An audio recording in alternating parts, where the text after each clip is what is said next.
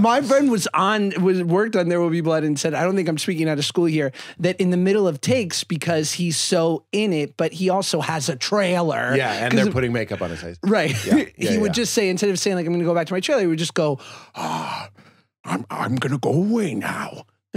That was how he would say it. I'm going to go away now.